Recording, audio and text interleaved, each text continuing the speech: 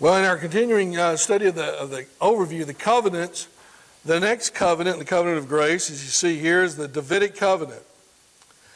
And this has, if of all the covenants, the Abrahamic covenant and the Davidic covenant, there are aspects of it that are so vital to understand properly how things work their way out in God's eternal plan. The Davidic covenant is where God's purposes to redeem a people reaches its climactic stage in the Old Testament, as far as the Old Testament is concerned. In 2 Samuel 5, we see David centralizing and unifying the kingdom, theocratic kingdom, by defeating all his enemies and making Jerusalem as a permanent location place for his throne.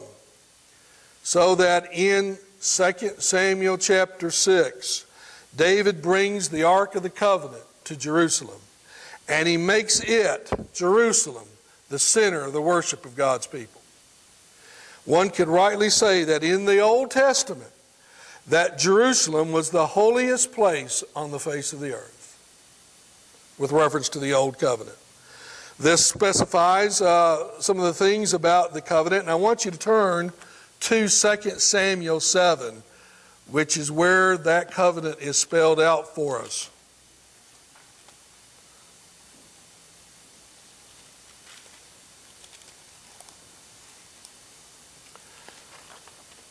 Now what we see here, for example, let me read verses 8 through 17. Now therefore thus you shall say to my servant David, thus says the Lord of hosts, I took you from the pasture, from following the sheep, that you should be ruler over my people Israel.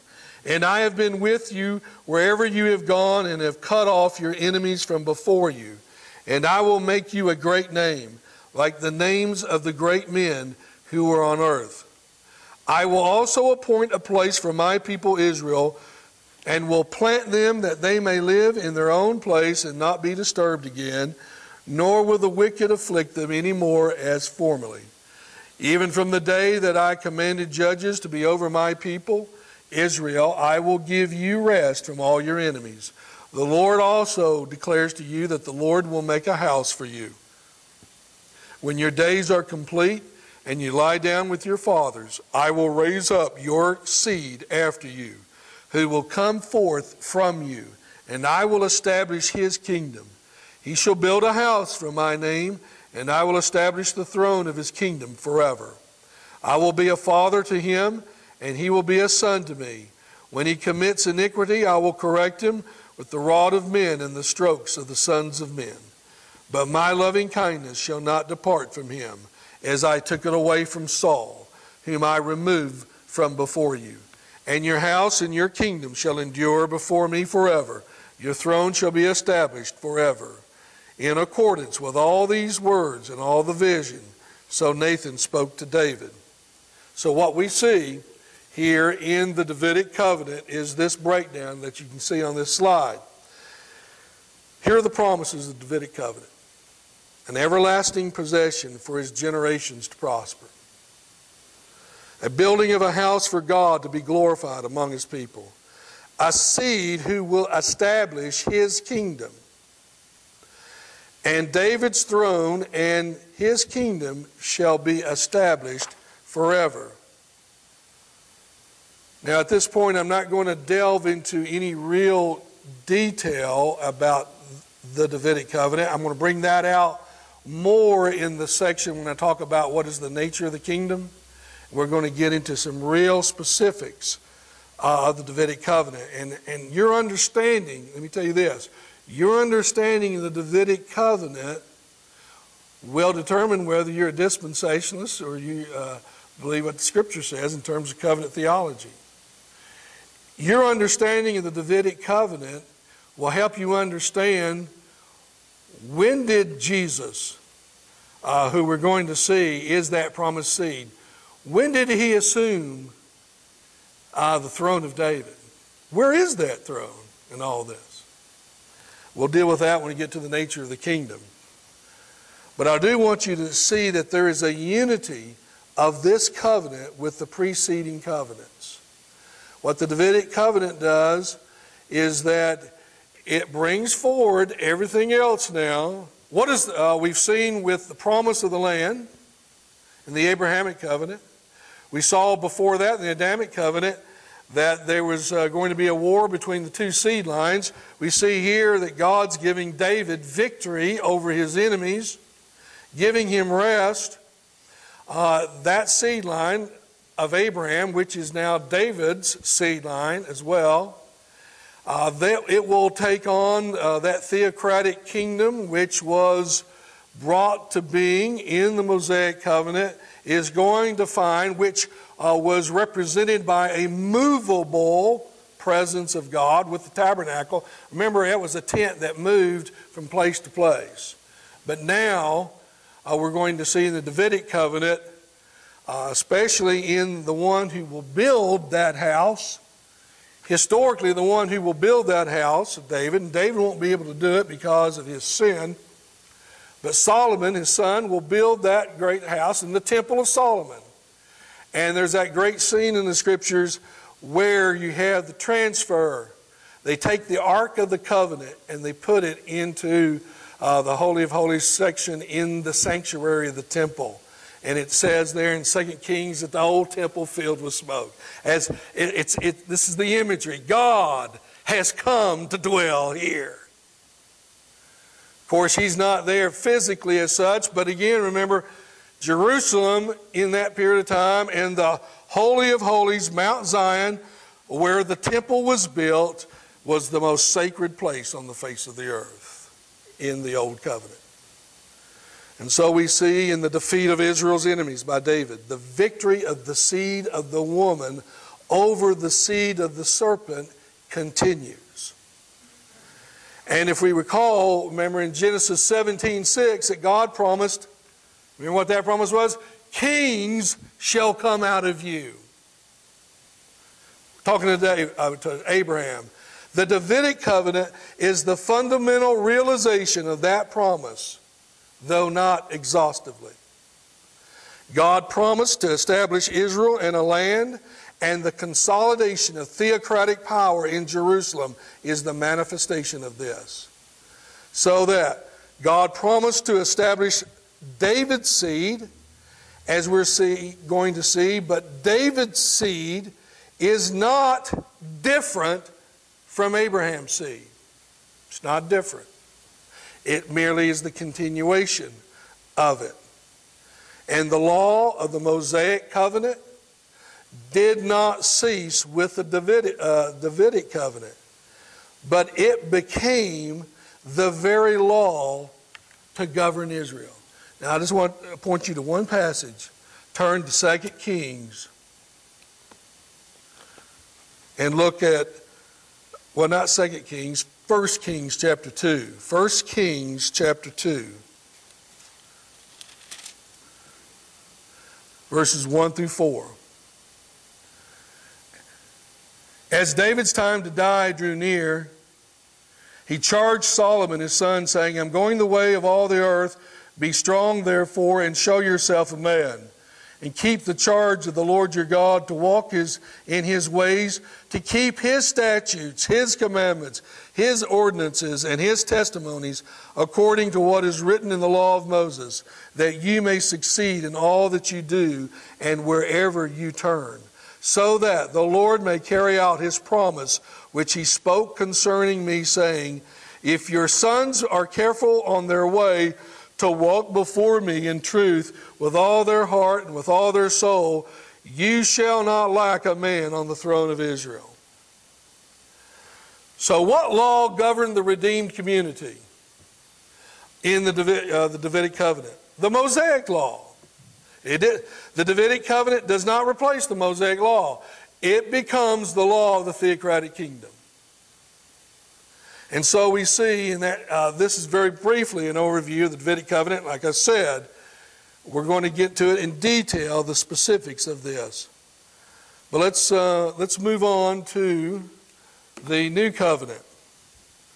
One of the things that if you saw last night when we read chapter 7 out of the Confession of Faith, it mentioned that the new covenant is marked by simplicity and power.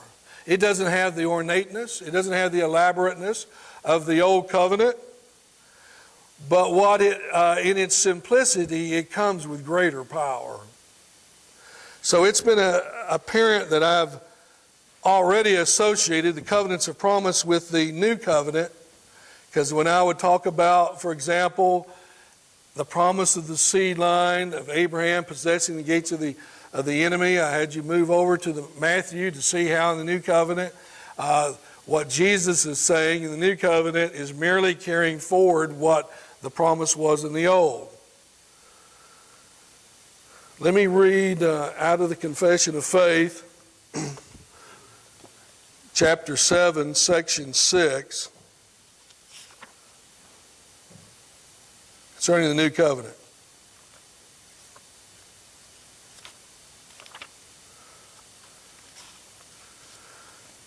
Under the gospel, when Christ the substance was exhibited, the ordinances in which this covenant is dispensed are the preaching of the word, the administration of the sacraments of baptism and the Lord's Supper, which, though fewer in number and administered with more simplicity and less outward glory, yet in them it is held forth in more fullness, evidence, and spiritual efficacy to all nations, both Jews and Gentiles, and is called the New Testament.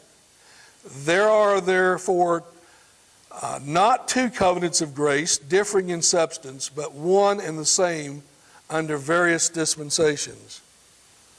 So the Old Testament promises the new. Jeremiah has some interesting. Jeremiah prophesied of the coming of the new covenant. And what we see in that prophecy is this. Turn with me over to Jeremiah 31.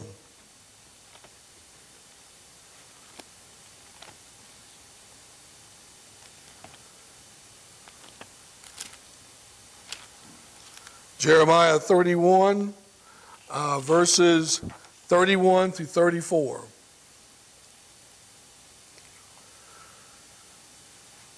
Behold, days are coming, declares the Lord, when I will make a new covenant with the house of Israel and with the house of Judah. Not like the covenant which I made with their fathers in the day I took them by hand to bring them out of the land of Egypt, my covenant which they broke, although I was a husband to them, declares the Lord. But this is the covenant which I will make with the house of Israel after those days, declares the Lord. I will put my law within them, and on their heart I will write it. And I will be their God, and they shall be my people. And they shall not teach again each man his neighbor, and each man his brother, saying, Know the Lord, for they shall all know me, from the least of them to the greatest of them, declares the Lord. For I will forgive their iniquity, and their sin I will remember no more. This in Jeremiah is that promise of this new covenant. Now, while it is true that it was historically fulfilled under Cyrus's edict, it is not exhaustively fulfilled because of all that is true of the new covenant, even though it was set forth in Jeremiah's time. Keep in mind, to whom did the Abrahamic covenant promise belong, or the land promise? To who really gets the land promise? The seed of Abraham gets the land promise. Romans 4 indicates that Canaan is not, as we saw, the fulfillment of the Abrahamic covenant in its fullest sense. Again, that land promise was but a down payment on the world. In the new covenant, all the nations of the earth are going to receive the blessings. And anybody in the nation, in any nation, any language group, any racial group, any person that believes in Jesus is the son of Abraham, heir to the promise. So what we see here, that we've always got to remember that these promises are made to those who are of the faith of Abraham. While the physical lineage is a blessing, it is not a guarantee of covenantal blessings. Pastor Moorcraft tells the story of talking to someone about Jesus. And he says, "Do you know the Lord Jesus?" He says, "No, but my granddaddy did." Well, wonderful for your granddaddy. Do you think because your granddaddy was a Christian and his faith that somehow is going to seep over into you without believing? Some think that. The Jews at Jesus' time thought that, but it's a great mistake. Turn over to Matthew 21.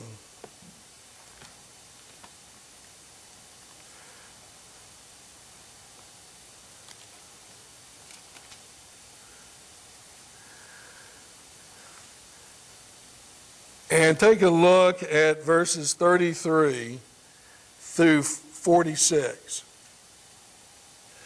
Listen to another parable. There was a landowner who planted a vineyard and put a wall around it and dug a winepress in it and built a tower and rented it out to vine growers and went on a journey. And when the harvest time approached, he sent his slaves to the vine growers to receive his produce.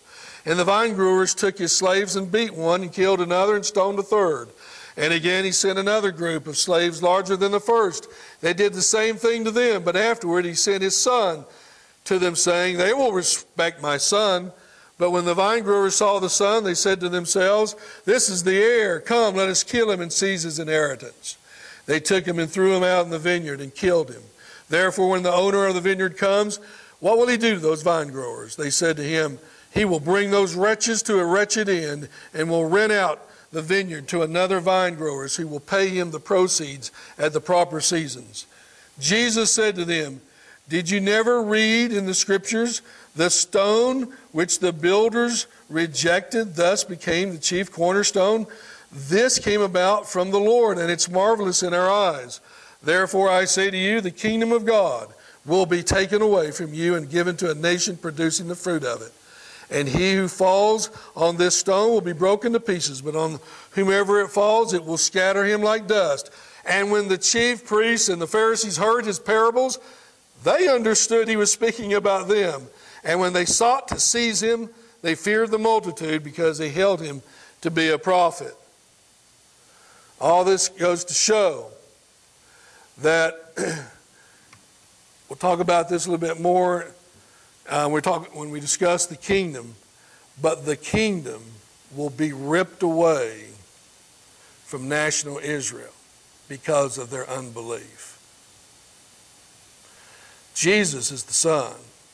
He's the one who's come. Now, who are the other slaves who were beaten and killed? The prophets. And the Pharisees, sometimes Jesus says parables were given so that in seeing they would not see. But here's a parable where Jesus wanted them to see, and they saw it, and it says, "Oh, Jesus, you're talking about us. We get the point." And they wanted to seize him, to kill him, but then they couldn't because the people regarded him with such esteem.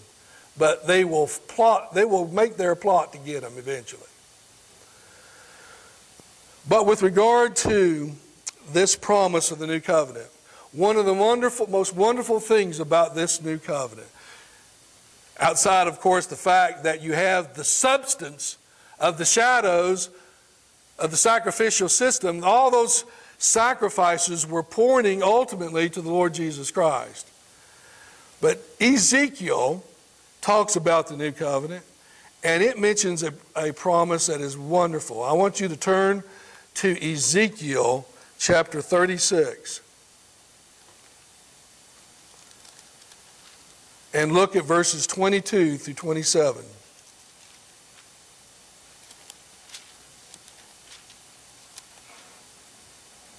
Ezekiel 36, 22 through 27. "Therefore, say to the house of Israel, thus says the Lord God, it is not for your sake, O house of Israel, that I am about to act, but for my holy name, which you have profaned among the nations where you rent. And I will vindicate the holiness of my great name, which has been profaned among the nations, which you have profaned in their midst. Then the nations will know I am the Lord, declares the Lord God, when I prove myself holy among you in their sight. For I will take you from the nations, gather you from all the lands, and bring you to your own land. Then I will sprinkle clean water on you, and you will be clean. I will cleanse you from all your filthiness and from all your idols. Moreover, I will give you a new heart and a new spirit within you, and I will remove the heart of stone from your flesh and give you a heart of flesh. And I will put my spirit within you and cause you to walk in my statutes, and you will be careful to observe my ordinances. You know, one of the most wonderful promises of the new covenant is this. That law that was written on stone and given to Moses, that law that was external in the old covenant, is now come and placed in the hearts of those who are the elect of God, who are the true sons of Abraham. And that law that was external is now within us. And therefore, in the new covenant, the believer has an advantage over, now the believers are in the New Old Testament, but he has an advantage over the believers of the Old Covenant in the sense that believers in the New Covenant have a law in their hearts, and they have access to a power of greater magnitude than those in the Old Testament. Though you had to have the Spirit in the Old Testament. The Spirit did come at times with His people, but it does account for the fact that you had a lot of fluctuation in the Old Covenant. There's more of a stabilization among the people of God in the New Covenant because the Spirit is within us with power. Now, one of the things that we need to understand, whose law was he talking about? The Mosaic law, God's law. Do you hear some say to us today, and they misunderstand Romans 6 and says, well, the Bible says we're under grace, not under law. So I don't have anything to do with the law. Well, I have the law of love. And the law of love, and I'm following Jesus. I'm not following that law. Well, but how is love defined according to the Scriptures? Paul says love fulfills the law. When we keep His commandments, and Jesus said, if you love me, you'll keep my commandments. Now, are Jesus' commandments any different than Moses' commandments? No. Jesus said, I didn't come to destroy the law and the prophets. I came to fulfill it. I came to confirm it. And he who speaks less of the commandments will be considered least in the kingdom of God. And so the reality is, there's not, as some want to teach us. Now, where does that attitude come from? That we have, that we're under grace and not under law, and therefore the law of God doesn't have anything to do with us. It comes from a dispensational viewpoint. This radical disjunction between the Scriptures. There's not this break and failure among the people of God. There were failures among the people of God in the Old Covenant. But it's not that God comes up with another plan in each dispensation. The reality is it builds upon one another, and the Mosaic law is that law spiritually in our hearts so that the people of God keep those commandments. So that the heart has been transformed by the power of the Spirit.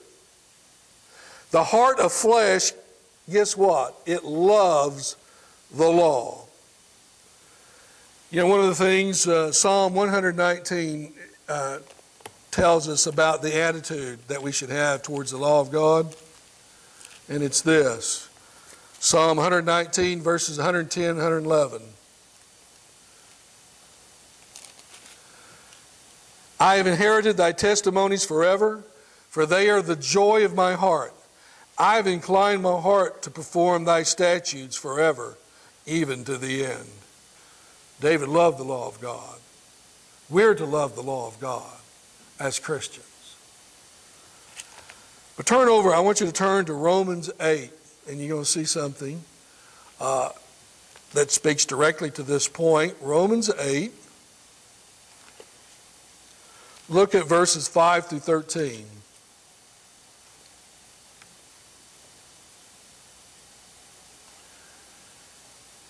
For those who are according to the flesh set their minds on the things of the flesh, but those who are according to the Spirit, the things of the Spirit. For the mind set on the flesh is death, but the mind set on the Spirit is life and peace. Because the mind set on the flesh is hostile toward God, for it does not subject itself to the law of God, for it is not even able to do so. And those who are in the flesh cannot please God. However, you are not in the flesh, but in the Spirit, if indeed the Spirit of God dwells in you. But if anyone does not have the Spirit of Christ, he does not belong to him. And if in Christ is in you, though the body is dead because of sin, yet the Spirit is alive because of righteousness. So what we see here, and I want you to draw your attention to verse 7. Because the mind set on the flesh is hostile towards God, it does not subject itself to the law of God. Is there any wonder why unbelievers could care less about obeying Christ? They don't care. And why don't they care? Because they're in bondage to sin. And they're hostile to it. So, but what does it say about the Spirit? If the Spirit dwells within us, and here's the point. If the Spirit dwells in us, we love the law. We're not hostile to the law. The Spirit wants us to obey the law. Who gave the law anyway? God's the one who gave the law. The Holy Spirit, third person in the Trinity, loves the law of God. The law is the reflection of God's perfection, His holiness. So that the Christian loves the law of God. There's no dichotomy here between the law and grace and such.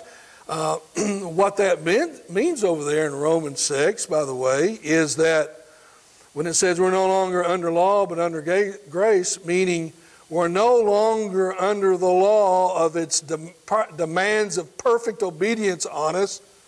And when we were under those demands, we were under the law of sin and we were condemned because of it. But in grace, through the Lord Jesus, the bondage is broken, and that deliverance comes not by works of the law, but by grace. Now that's what it means in Romans. And so what we see here, that Jeremiah's prophecy and his glorious promises of the new covenant, one of them was the fact of full forgiveness of sins. Now I read to you last night out of the confession, it talks about those saints in the old covenant had full remission of sins. How? And someone say, well, I don't know about that, because it says in Hebrews 10, it says that the blood of bulls and goats cannot atone for sin. That's true. It's exactly right. But again, when that Old Testament believer brought those sacrifices, he was identifying himself by saying, I should be dying, and that's why it was laid on him. He was identifying himself with that sacrifice. I should be dying, but I'm not. There's going to be a sacrifice for me. In that sense, in trusting, in believing that there was forgiveness with God, they were trusting in the Messiah to come. We're going to see later on, we talk about the relationship of the church in Zion, that these promises of Zion, Jerusalem, are all references to the church. Hebrews brings this out. And so what we see here is that the Lamb of God, that indeed takes away the sins of the world, has come once and for all and secured salvation for all for whom he has died. So Jeremiah's prophecy and his glorious promise of the new covenant, you know what it also entails? It entails the bringing of the gospel, the discipleship of all the nations. That's the promise of the new covenant. And that's why Hebrews 8:11 cites verbatim virtually Jeremiah 31. And so what we see with regard to these covenants now is that we're going to conclude here with reference to the covenants of promise, is what I want to show you is this, is that there's a continuity in these covenants of promise. There's not a radical disjunction between them. They build upon the other. And here's the points that I want you to always remember. You have the promise of Messiah to come. You have two sides in history. The seed of the woman and the seed of the serpent. The seed of Christ, the seed of the devil.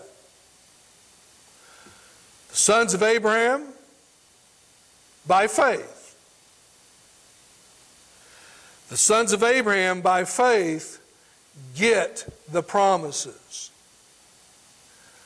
It is important to be in the covenant, but one can be in the covenant but not of the covenant. We'll talk about that when we talk about who is the true Israel. We look at Romans 9 particularly. So the sons of Abraham are all those men and women, slave or free, that trust Jesus as their Lord and Savior. Those are the sons of Abraham. And we're going to see that promise of the establishment. You have a law that governs the people of God, and that is what is to redeem. That is what's to govern a redeemed people, that law. And that the king, when he set up the Davidic covenant, let me just mention a passage here. I think it's, let's see if I can remember, I think it's over in 1 Kings. Might be 2 Kings 23. Yes, it's 2 Kings 23, verses 1 through 3. Now remember I talked to you about that the covenant doesn't nullify the covenant before. The Davidic covenant doesn't nullify the Mosaic covenant. Now as I read this passage to you, just dream with me for a moment. Probably won't be in our lifetime. But could you imagine a president of the United States one day? That's assuming that the United States is still in existence as we know it. We have no guarantee, Scripture, that will be. But look what it says here. Then the king sent, and they gathered to him all the elders of Judah and Jerusalem. We're talking about Josiah has come to the throne. And the king went up to the house of the Lord, and all the men of Judah and all the inhabitants of Jerusalem with him, and the priests and the prophets and all the people, both small and great. And he read. Now, who read? The king read. The king read in their hearing all the words of the book of the covenant, which was found in the house of the Lord. And the king stood by the pillar and made a covenant before the Lord to walk after the Lord and to keep his commandments and his testimonies and his statutes with all his heart and all his soul, to carry out the words of this covenant that were written in this book. And all the people entered into the covenant. Could you imagine a day, let's assume hundreds of years, I don't know, if the United States is still in existence, on Inauguration Day, Washington, D.C., a man has been elected President of the United States by a people who by now have been, large numbers have been converted to the Lord Jesus Christ. And you know, when you convert to the Lord Jesus, you love his law, you want to live for him, and you elect people like-minded. So now they have elected men. Can you imagine a president of the United States standing before the world and takes the law of God and before the world swears, I will keep God's law. And this is the law of the land. And all the people, let's say the throngs that are gathered, say, Amen. That would be something. But that's what kings are supposed to be. That just goes to bring out to us why, to the extent that we have fallen as a nation,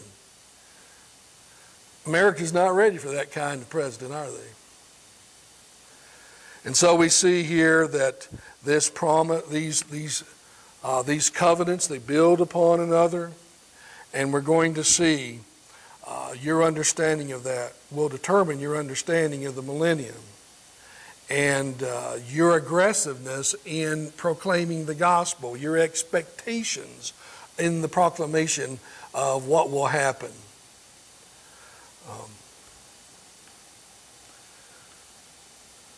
At this point, I think what I want to do is, let me just, Aubrey, would it be a problem if we do another section? Would you be able to? Okay. Well, let me move on then.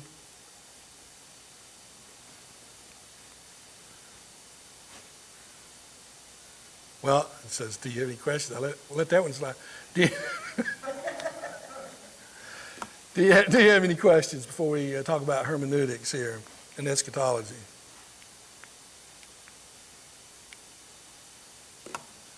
Anybody about the covenants? All right. You know, when we're talking about eschatology, one of the biggest things is the issue of hermeneutics. Now, what is hermeneutics? It's just a fancy word for principles of Bible interpretation. In the ongoing debate between covenant theologians and dispensationalists, this is a hot issue. How are you going to interpret the Bible? Now, dispensationalists will make the claim, we are the literalists. We just take the Bible at face value. And that they say this is the only proper way and faithful way to address biblical texts. And they accuse covenant theology adherents to spiritualizing away the Word of God. And so dispensationalists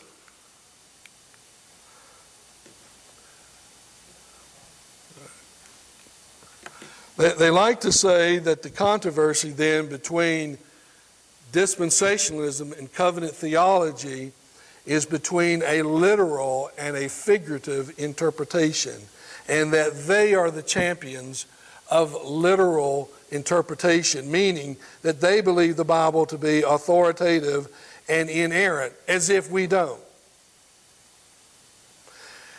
Now, dispensationalist Charles Ryrie has made this comment. He says, quote, "The dispensationalist claims to use the normal principle of interpretation consistently in all of his study of the Bible."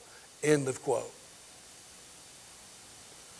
The Plymouth Brethren movement in England, led by John Darby during the early 1800s, which, by the way, is the historical ancestor of dispensational premillennialism as we know it, John Darby insisted that the Plymouth Brethren, were the only ones showing fidelity to the Scriptures.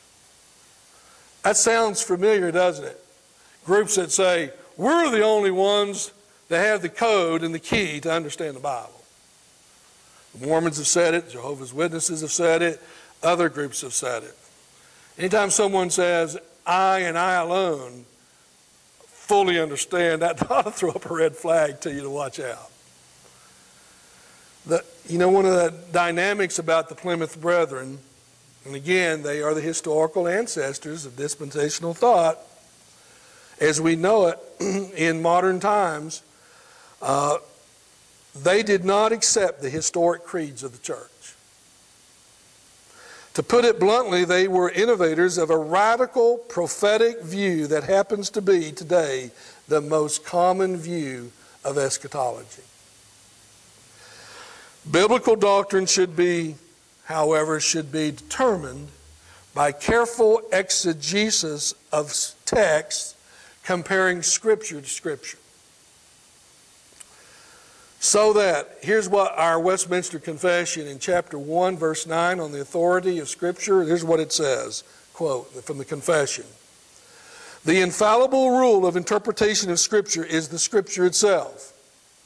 And therefore, when there's a question about the true and full sense of any Scripture, which is not manifold but one, it must be searched and known by other places that speak more clearly. So if you run across a text in studying the Bible that you sit there and you scratch your head and say, well, I just don't know what it means, then you have to go to the rest of the Scripture and look at areas that may bring to bear and reveal something that you can help you understand that text. That's the mode that we're to operate under.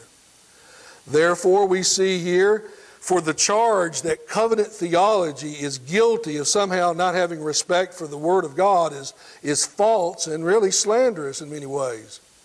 Because we do believe the Bible to be the inerrant, infallible, authoritative Word of God. But it does need to be interpreted through the power of the Spirit. So the reality is that not even the dispensational premillennialists are consistent in their advocating of their literal approach. And at times, as we're going to see, it can become quite ludicrous at times in some of the interpretations. So what we have to watch out for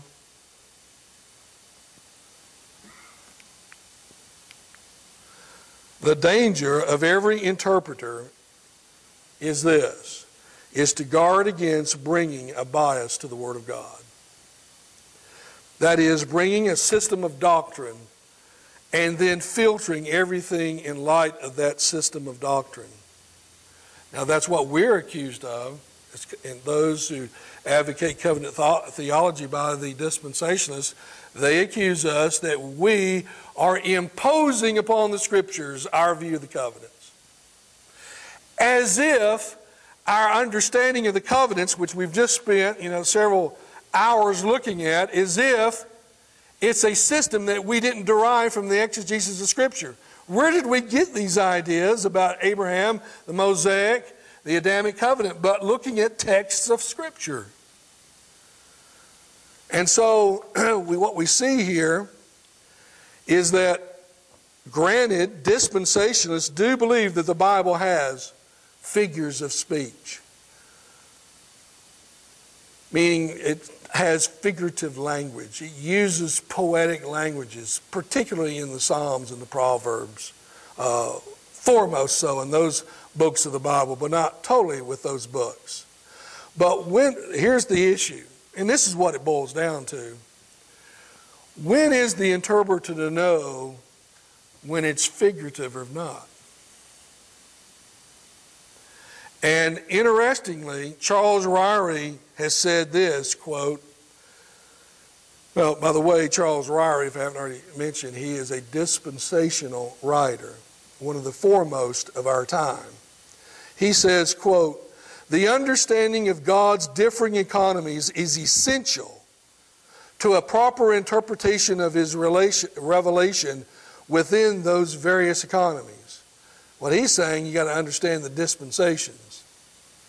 Ryrie also says, quote, the purpose of language, it seems, is that it requires a literal interpretation, and on that basis it must follow that he would use language and expect man to use it in a literal, normal, and plain sense. And then we have this comment by a dispensationalist by the name of Law Rondell. He says, quote, as you see here, in dispensationalism, we face the fact that the hermeneutic of liberalism accepts Christian typologies for some selected historical parts of the Old Testament, but it suddenly rejects each topological application of God's covenant with Israel to Christ's new covenant with his church. This seems to be an arbitrary, speculative use of typology with the Old Testament. In other words, any attempt to try to talk about the church in the Old Testament, they say is wrong. And so, we cannot say that absolutely, unequivocally, every text of Scripture must be taken literally.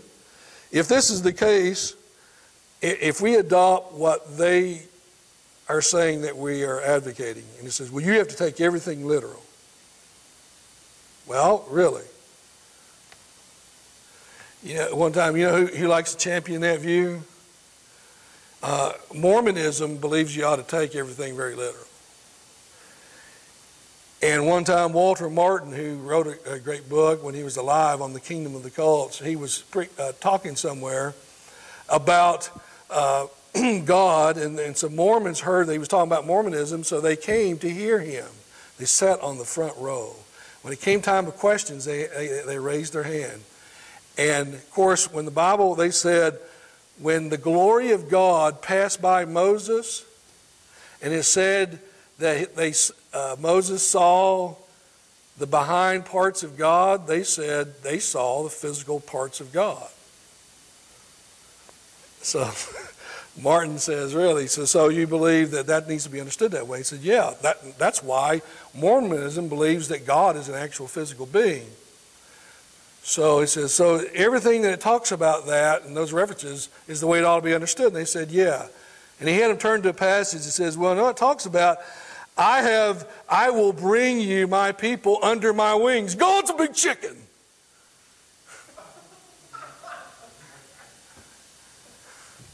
And all of a sudden, because he says he's going to bring him under his wings, if you say God saw his hind parts and that's a physical being, then God, it says he has wings. So which is it? You see how I can really get tough on those who demand that every passage has to be taken that way. So when the Bible says the mountains clap their hands, do they have hands that they're clapping with? Is Jesus really a lamb? So when John says, behold the Lamb of God, is he a real lamb? I'm the door of the sheep to the fold. Is he a door? Is that Jesus? Is he a door? And so what we see, even Nicodemus, Pharisee, who was inquisitive, came to Jesus, and they're talking about being born again, and he says, Nicodemus, you got to be born again. Nicodemus thought he meant being physically reborn again, and he didn't understand, and Jesus had to help him out. You got to be, it's spiritual. Of course, the clapping of the hands and the wings, it's metaphorical language. It's poetic language that conveys a point. What is the door? He's the door. He's the entryway. Only by him you're going to have eternal life. The mountains clapping their hands. The whole creation rejoices, as it were, because it's the creation of God. He's the Lamb of God. He's the Paschal Lamb. Remember the lamb in the Old Testament? They sacrificed lambs. He is the ultimate sacrifice. He is the perfect sacrifice that was pictured in the Old Testament. It's metaphorical language. And so that we see that when Jesus, and here's where others get into trouble, being these literalists who insist that it has to be taken that way. For example, when it says, Jesus said in John 6, one must eat of his flesh and drink of his blood in order to have eternal life. John 6:54. You talking about being accountable, Jesus? What are you talking about? He says, I'm the true manna that comes down from heaven. You got to eat of my flesh. You got to drink of my blood. And they struggled with that. And then you have those, when Jesus said in John 2:19, destroy this temple and in 3 days I will raise it up. Now in verse 20 it says, the Jews therefore said to him, see, they're thinking, I hate to say it, but the other side in its thinking is very much like the thinking that opposed Jesus during his day. So that when Jesus says, destroy this temple in 3 days, I'll raise it up, it says in the next verse, those Jews, it said, it took 46 years to build this temple, and you're going to raise it in 3 days? They're thinking literally here, and they miss the point. Jesus is talking figuratively to them. Well, who's he talking about? He's talking about himself.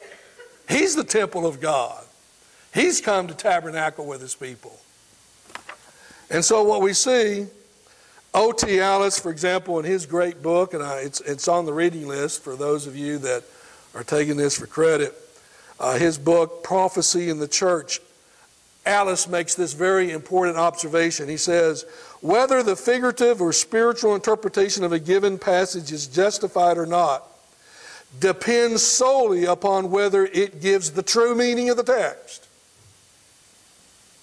That's how you have to approach it. Sometimes it's meant to be taken very literal in the way it is. Other times it's taken spiritually. But the challenge to an interpreter, it is still a challenge. Which one is it? Which one is it? And here's what you have to do. It forces you to get into the Bible and do some studying. That's what it does. And so we see here that as with any scripture, the interpreter must struggle with the exegesis of the text. Paramount in this is the immediate context, meaning proper exegesis deals with an understanding of grammar, the tense of verbs, the relationships of words to one another. That's all part of properly understanding a text. And keep in mind that biblical words just don't come all neatly packed and wrapped for us, floating down from heaven as such in some self-contained means, but the context will tell us the meaning of a word. Now, we're going to resume on this when we come back in the next hour, but you got to understand that. Sometimes words, the same word, will have a completely different meaning in another text. We're going to start out when we come back, we're going to talk about the word world, cosmos. It has at least 3 different meanings in Scripture. And I'm here to tell you, if you miss that important hermeneutical point, you're at loss of understanding a lot of Scripture, and you're going to struggle.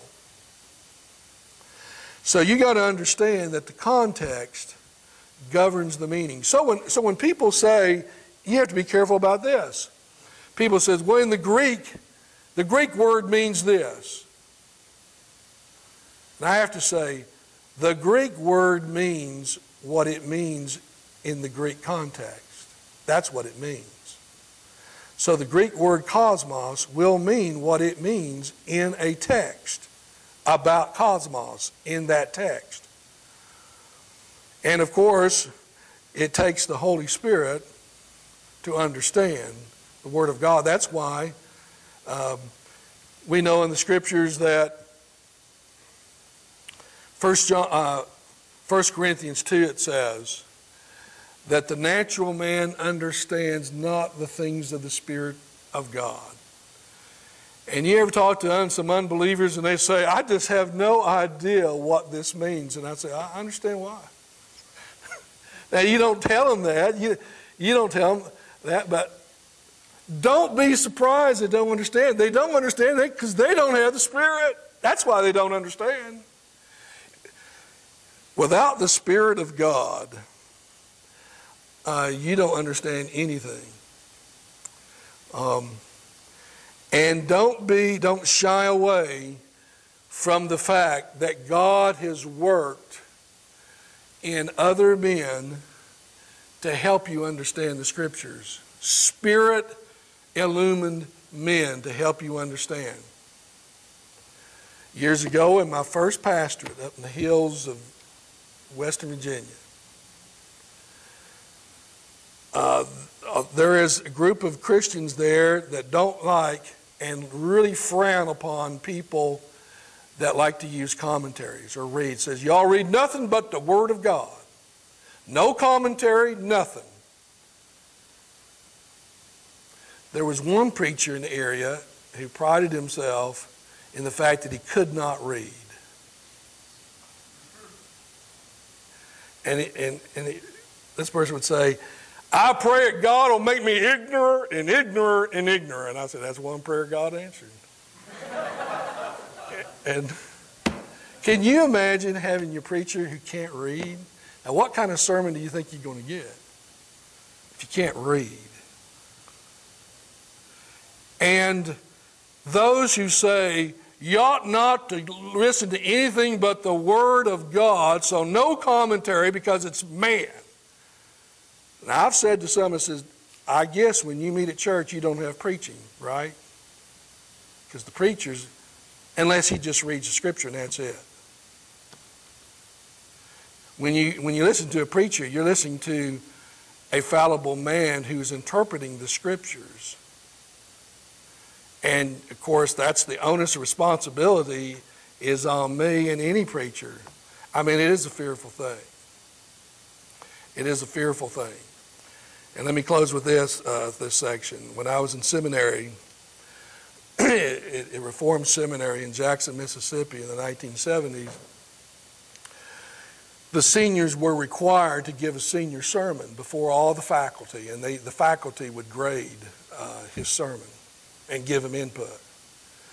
And this person, his roommate, the way he was approaching it was not the best, that his roommate said. This very nonchalant way. So he gives his senior sermon, and apparently his text, his understanding was way off the wall. And the faculty lovingly just took it apart and said, you know, you have completely missed the understanding of the text, completely. But fortunately, that man went back and literally cried his eyes out. He said that I would approach the Word of God with such a way that I would completely miss the meaning of the text. And he learned from it, from what I understand. And so God has led other men to an understanding of the Scripture. Yeah, I mean, it's the interpretation of men, but who am I to say that I shouldn't read a godly man who walks with God, his understanding of the Scripture, who's led by the Spirit? And by reading others, you learn that God has indeed worked with other people. The Spirit does guide other people besides myself. I'm not an arrogant guy, or shouldn't be, to think I know it all. I don't know it all. And I need to have others to help. And when reading others, you begin to realize, I didn't see that point. Wow, how did I miss that one? It's pretty obvious. And so we have to approach it that way. Any questions before we come back, before we take a break for about 8 or 9 minutes?